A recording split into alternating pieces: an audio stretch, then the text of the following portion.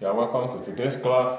In today's class, we want to solve this question. We are going to look for the value of x and y. We are given this angle to be 19. We have x, and then we have the angle here to be 142. So quickly, let's go in to solve this question. Starting with our y. Y is equal to 19 degrees.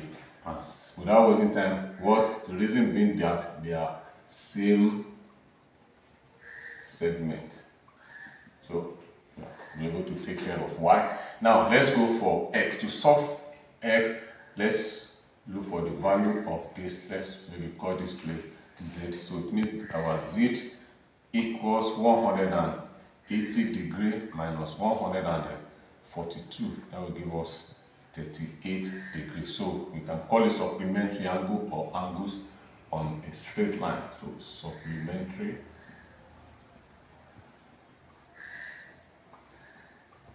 angles. Now that we have this, our z to be 38. So we look for the value of the angle here. And so if you multiply this angle by 2, will give us the angle at the center, the opposite wall inside that triangle. So meaning that we have 38 times 2, that will give us 76 degrees. That's angle at center equals 2 times angle at circumference.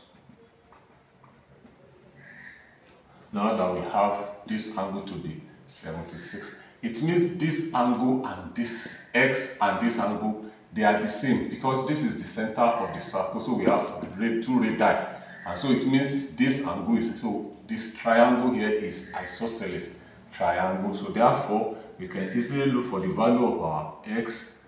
We can x equals 180 minus 76 divided by 2. Because this is the two base angles, so base angles of isosceles triangle. So if we subtract that, so x equals 8. 0 minus 6, that will give us 4.